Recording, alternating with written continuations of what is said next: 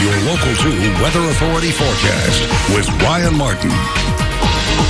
Ryan Martin joining us back from Dallas now. He was with Ken at the Rangers game, and I mean, we all just adore him. What was it like being there with him? It was a beautiful night in Arlington, and Milo right down the middle for a strike.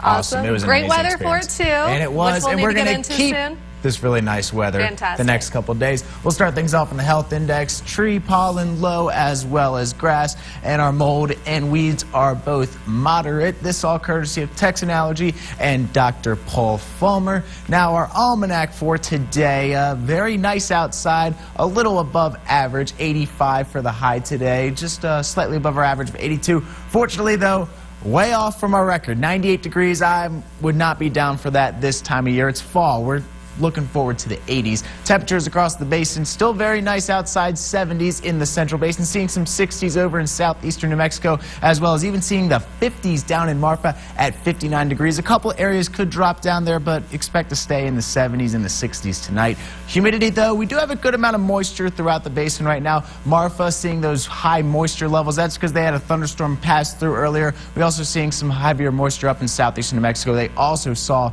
some rain pass through the area earlier today. We also saw some rain over in Houston earlier, but throughout the basin, just a couple areas saw it. Lee County got a little bit of rain activity earlier. We also saw some rain activity over in the Trans-Pecos, but stayed pretty clear throughout the central basin. And we have this low pressure that's moving up from the south. This is going to give us our very small chance of rain on Monday, only about a 20% chance of rain in the nighttime hours, so don't really expect to see too much of it. A little bit of sprinkles here and there, but that's just about it throughout the week.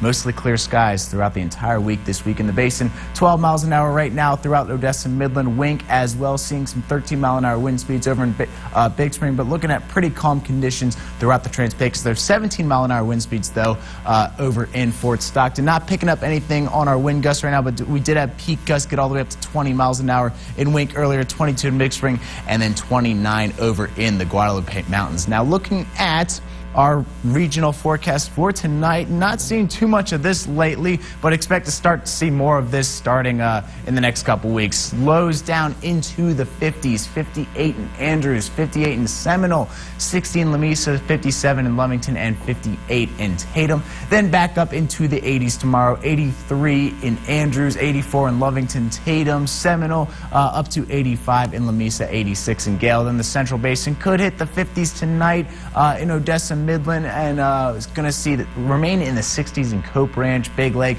ranking down to 63, 64 in Crane, 64 in Grand Falls, and 64 in Monahans. Then could touch the 90s tomorrow in Monahans and Grand Falls, but expect to stay in the 80s for the most part in the Central Basin. And then going into the Trans-Pecos, low 60s tonight, 64 in Fort Stockton and Bakersfield, Sanderson all the way down to 61. Then tomorrow Sanderson could get back up into the 80s, but expect high 80s in Fort Stockton, Bakersfield 86, 85 in Ira and for the high, and then going into the mountains as low as 56 in Fort Davis and Valentine, Marfa as well. Pine Springs 57, but the rest of the area should stay in the 60s, 62 in Alpine, 68 in Presidio, and then tomorrow Presidio does have a chance of getting back up into the 80s, but expect low 80s or back up into the 90s in Presidio, but still going to stay in the low 80s in Valentine and Marfa. So a great forecast for your Sunday. And looking at our 7-day forecast, I said we have that small chance of some rain on Monday night, so we're going to put the rain icon there.